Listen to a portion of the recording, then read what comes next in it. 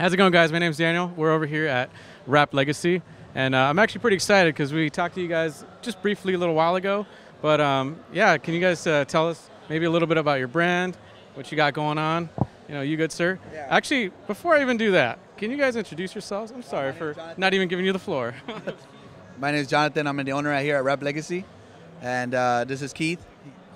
Can you say hi? Hey, how's it going? Owner and sticker this Decals. So basically what me and him, we just collabed today because we like to help out like a lot of small businesses coming on up. So we're always into helping each other out. And it's not us and him, but it's other shops that, basically come together and, we build into the car industry together. We grow together and we always like to introduce other people and just get our names out there with everyone and stuff. Yeah, but mostly what we do here is we actually we vinyl wrap cars. We also do wide body modifications, installations, and stuff like that. And pretty much anything that has to do with vehicles, we're on it. Whether it's rims, whether it's bags or riding static, anything that we that's what we do. Oh, nice, man. So you guys work together on this, meaning that like you guys are coming from different angles pretty much? So pretty much what I do is I do all the graphics. So whenever they need any kind of graphics or any kind of artwork done, I cut it all out and then go take it over to them. They do all the installation. Sometimes they give me my opinion on how it should look or where it should go. But for the most part, we just try and work together, get the build done so that it comes out looking flawless and what more of an expectation than we expected. Oh, nice, man. Okay, yeah. So tell us how you guys met, like how you guys ended up working together. We were at the OC Expo, and I met his buddy and him, Edwin, over there. And from there, it just kicked off. First we were doing just decals, and then after that, we started doing graphics. So it was just a whole big explosion of magic. That's what you could call it, magic. Oh, magic. It's just magic, folks. That's it, man. Yeah, I don't know. For me, like I always find that interesting, like how like all these things. It's kind of like when you ask your friends and you're like, Hey, how did we become friends? Yeah, or how'd you guys become friends? We're smoking a joint one day. Yeah, exactly. Or I ran into your cousin or something, whatever, like random stuff. Yeah, it's pretty much how it came, like that. So are you guys both local, like from SoCal, or? Yeah. Yes. I'm in Santa Ana, so it's a little bit of a ways, but we're in the same area, same city, same county. We always manage to just like, we needed something like, hey bro, this is what we need. All right, I'll hit your way. Or we have everybody just pitching in and just coming together and just, make everything look as good as possible, So he's a big help, hopefully we're a big help to him and to others as far as even customers.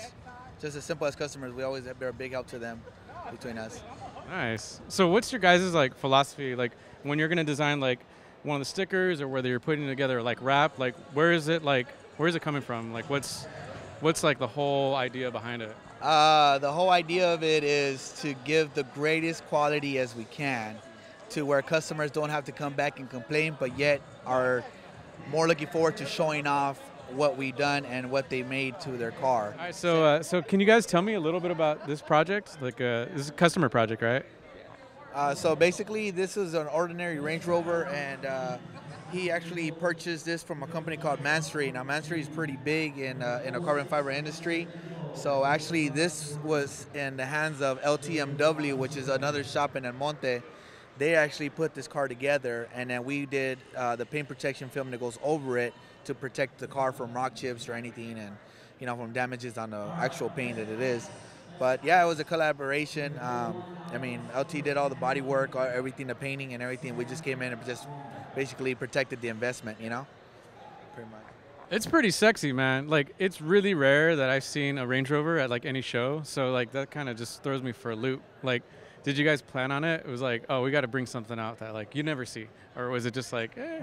Actually, we were supposed to bring the same customers Mini Cooper on Liberty Walk.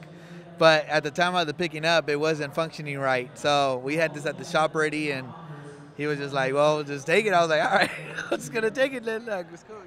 I think you're lying, man. I think you're going to open up the trunk, and it's going to slide right out the back, right? Like the old Knight Rider show, like the Mini Cooper is just going to come right out. Oh, man, I wish. That would be pretty awesome. A couple machine guns blazing or something. Dang, man. But yeah, this is, it's like I said, man, it was a good project for them, and I'm just glad I was able to be part of it, and get in there and touch my hands on it. Actually, it's pretty cool. That's cool, man. I mean, are these pretty easy to like work on? Like, I know you're doing like the wrap, but like, again, it's so rare, man. I don't see it. So like what's your guys like? How'd you tackle this one? With the paint protection, it was actually pretty difficult just because it has a lot of curves, a lot of dips, and it has a lot of weird stuff on there. But I mean, experience over time, it teaches you how to get certain things without leaving so many seams or so many cuts on the car.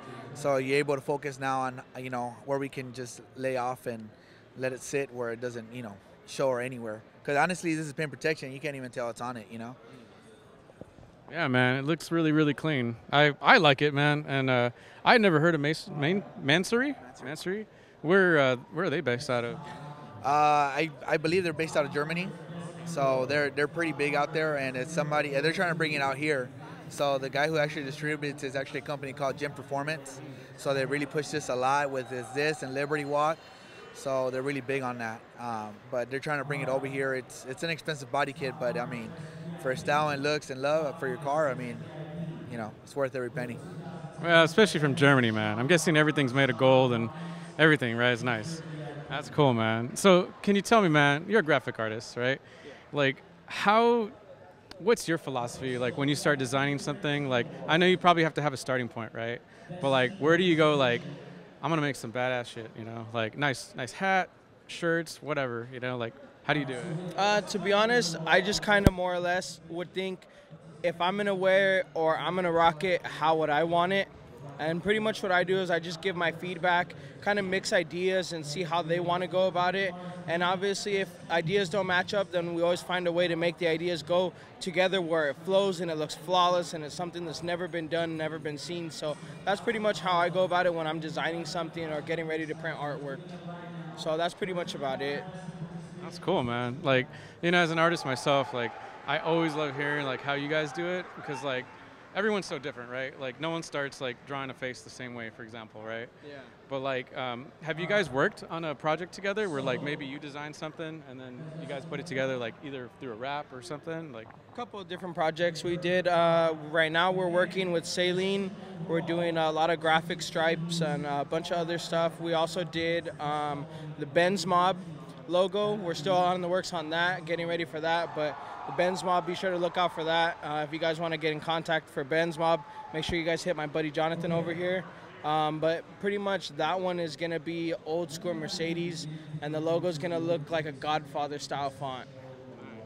So that one, we're really, really looking forward to that one. Can you tell us a little bit about that too?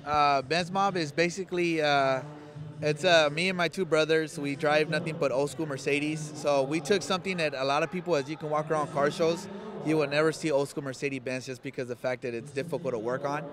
But I managed to take a 79 280 CE and, it's almost complete. My brother-in-law, he drives a 560 SEC and it's an 88. And his other brother also drives a 91 500 SL.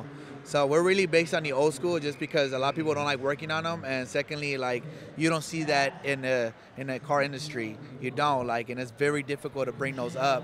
But so far we managed to get a lot of love from it, a lot of great positive feedback. We slam them, we wrap them, we do everything to it just to give it a whole new look. And a lot of people are starting to pick up on that now. So that's cool, man. Well, let me ask you, like, I've just been curious. I'm a fan of like a lot of the older school cars, right? Like 90s and before. But, sometimes like, especially around here, you don't see too many. But like one trend I keep seeing, and maybe you saw it, there was a BMW down like towards the big front that, I don't know what year it was, but like it had a total swap, right? It had a Corvette engine. Like, what do you guys, like, are you a purist or you're like, I can live with that? I can honestly live with it. The engine swap is always really big in the game, especially for older models because they have such a, wide inside under the hood. But like, for example, me as a Mercedes, I'm more of a cruiser than it is on, speed. I love cruising. I love just going down boulevards, just, riding low and just, about myself and music to where, like, drifting and speeding, it's something not in my chapter. I love it, but it's not something a part of for me, where for Keith, I can honestly tell that's something that's more of him, So it's pretty cool to have like two different mindsets on two different like from the vehicles on the same aspect. But I mean, everybody has a different look on it, Well, how do you feel, man? Are you like totally against that or what? No, to be honest, I like older cars than newer cars. One, newer cars, you got to take a bunch of stuff off just to get to one thing or just to customize it. And once you do, it looks good, but it doesn't look how you thought it was. I'm more or less, I like the older cars, older Civics, older Beamers, Hondas, like anything old. It's dope because it's got an older body style that you can put new stuff on and make it look totally beast. You can make it look aggressive. You can make it look however you want. And it's your taste, it's your spin, and you can either get positive or negative feedback. So it's just more or less building it how you want it. But the speed is always there. You can make it fast, you can make it slow. I like it fast. I like to go fast. Slow is when you're cruising with the family and you got nothing else to do on a weekend, but hey, you got to do whatever feels best. Yeah, man, that's like when you get to that point, right? You're like, Once you get older, then you're like, all right, now it's time to slow down. well, dude, believe me, man, like hearing so much flack from everyone, like just because I'm over 30, you know, it's like, dude, I'm not dead yet, you know, like there's plenty of life. What are you talking about? The new 30s is a new 15. Right, that's what I'm saying. That's what I'm saying. You know. So tell us, man, like what do you got coming up next? Like any projects? Next, I got a show coming up on the 21st, which is the 2E Distribution car show. It's a family-friendly, family-oriented event. We're gonna be doing, it's a free show, bunch of raffles. They're gonna have pupusas, tacos, I'm there, candy, and jumpers for the kids. So we're trying to make it as family-oriented. I got a couple other shows, just can't really remember. I know for sure one other one is going to be the Specty Tuning Spring Show-Off. That one's going to be pretty dope, but I'm still trying to finish my Civic, which is the Boba Fett car. You guys will see that one pretty soon. It's going to be a whole totally different spin on a 96 Civic. Oh, that sounds nice, dude. And you said pupusas, so I'm already there, man. Like, Where it's at, bro. I'm already there, man. What about you, man? What do you got coming up next? We have a project coming on pretty soon. It's a Porsche, and it has a road cage and everything. And he's really looking forward to collaborate with us. And that's actually going to be in the next show, which is March, right? That's going to be the March in LA. So we're looking forward to it, man. It's going to be pretty awesome. Well, thank you for taking the time to talk, man. We're really looking forward to it. Maybe seeing you guys again. And, you know, can you guys tell everyone like where they can find you guys, like online, like Instagram, Facebook? All right, you guys can find me at Sticker This Decals or Static versus Bag Lords.